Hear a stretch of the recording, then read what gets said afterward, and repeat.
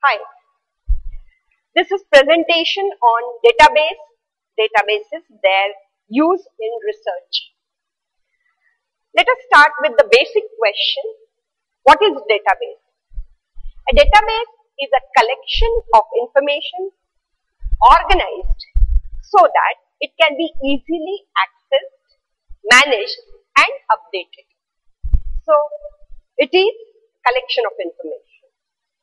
The contents of the database may include bibliographic, full text, numeric data and also images like photos, then maps, graphs, diagrams can be included in database. There can be e-books, e-journals, articles or book reviews, research reports, thesis and dissertations. All these may be included in database.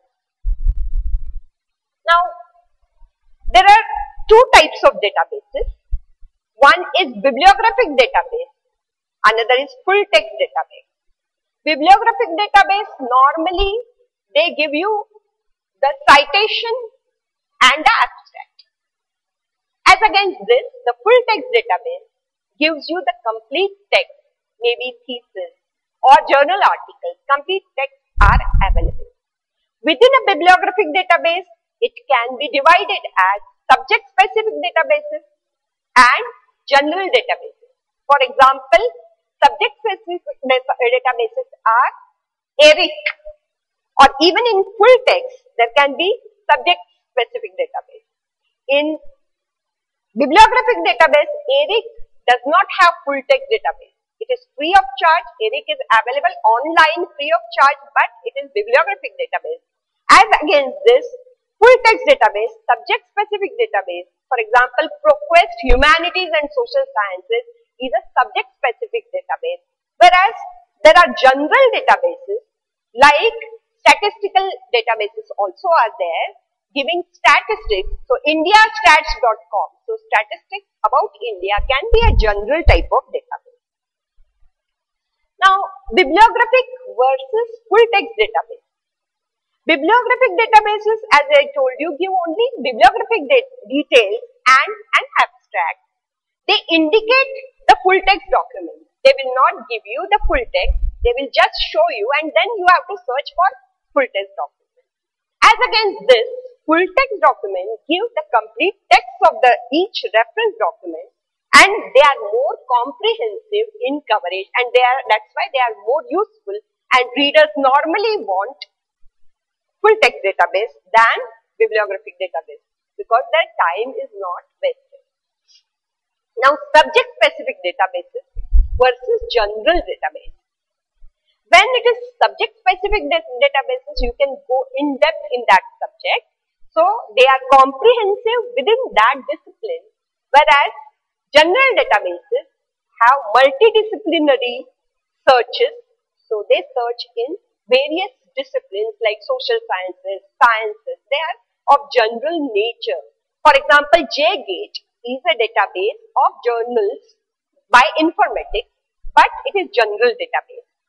Then finding articles on less studied topics. This can be done in subject specific database. As against this, in general database, you can find articles on general topics.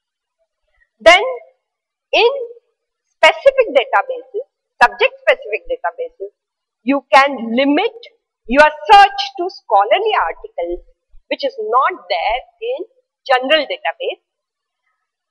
Subject-specific databases enable you in-depth research. As against this, general databases are useful for browsing and starting the search process. You can just start with JGate and then going for in-depth or subject-specific databases. Or even PopLine, that is population statistics. Whatever PopLine data you can take and then go in for subject-specific databases like LISA in library science, Sinal in nursing, ERIC in education. What are the common features of databases? All the databases, they enable extensive search in locating and retrieving relevant information and focused information.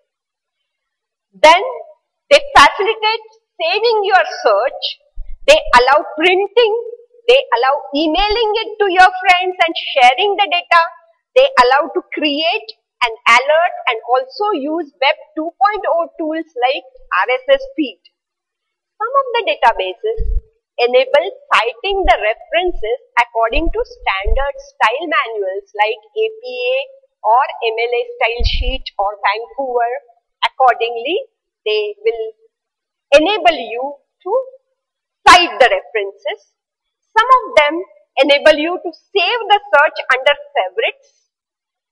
Some of them enable you manage your search in My Research account so that later on you can find out what you have done or collected earlier.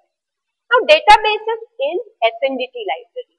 SNDT library subscribes to a number of databases. There are some databases which are accessed through IP. For example, those databases which we have received access from InflibNet, they are accessed on IP address, and for them, you have to come to SNDT library either at Juhu, Churchgate or Pune. All the libraries have access of these databases. They are Cambridge University Press database, then Springer Link, then JCC, JSTOR. JSTOR is a very versatile database, and ISTP, Wiley-Blackwell, and IEEE Explore. This is particularly useful for engineering discipline. Then EBSCO Sinhal, useful for nursing. This is accessed through username and password. So you will be given username and password of these databases. Indiastats.com, we are subscribing to this. JGate, we are subscribing to this. And ProQuest, thesis and dissertations in humanities and social sciences. And we are newly subscribing to some of the databases like Economic and Political Weekly Statistics. Now, searching database. Each database has its own searching interface and its own capabilities. Many of the basic search concepts and features are similar. They are keyword search. You can search it through keyword. Keyword means author, title, or name of the publisher. So if you know halfway through, if you know only the surname of the author, take that as keyword and search. Then free text search, concept search, and Boolean operators. You can use Boolean operators like and, or, not. We will see what it is. You can limit your search by type of document. For example, you want articles. You want peer-reviewed articles only, from peer-reviewed journals only. So you can limit your search accordingly in database. You can limit your search according to the date of publication. You can limit it according to language. For example, I want material only in English language, only in French language. Accordingly, you can give it, you can limit your search. So, in all these ways, you can limit your search while searching the database. Now, what is keyword searching? As I have already told you, keyword search looks for keyword anywhere in the record that you are searching. It can be author, title, or subject, or even publisher, as I already said. It is good when you do not have complete details of these things, author or title. Halfway through you know the title. This keyword search helps you. However, concept search is more versatile and it is advocated by experts than this keyword search. Concept search is about meaning and not about words as in the case of keyword search. Now, Boolean searching. Databases offer you an opportunity to do Boolean searching. With Boolean searching, you can widen the scope of your search, or you can limit the scope of your search, or you can define your own search, and they are and or not or near. These are the words. You can use them within that database. For example, ProQuest dissertation and thesis. This is there in SNDT library.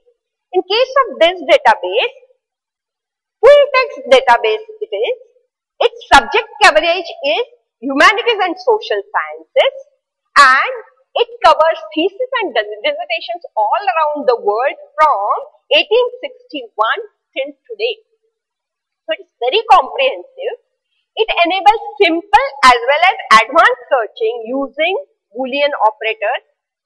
It facilitates saving, sending the research alerts, managing, organizing, as well as citing the references. Now, this is the page of ProQuest dissertation and thesis, full text, and in the search box, now you will find that distance education is the word that is used. Now, you can widen your search by using or you can limit or focus your search by using and. For example, distance education and e-learning is the focus search that is done by using and. Or is used many a time, and also near. For example, teenage near boys, teenage near girls will search only the article on teenage boys or teenage girls. So, this is the use of and, or, and not operators. For example, not, how can it be used? Not can be used to show or to limit your search. For example, stones, not jewelry, or stones, not precious. If you give that example, then I do not want the information on precious stones. I want geological information on stones. So, this is the way you search within the database. This is all about databases and database searching. I have taken up one example of database, that is ProQuest thesis and dissertations. But there are such other databases which also give you searching, advanced searching features, and which should be used by all researchers for their literature search and then go onwards to literature review. Thank you.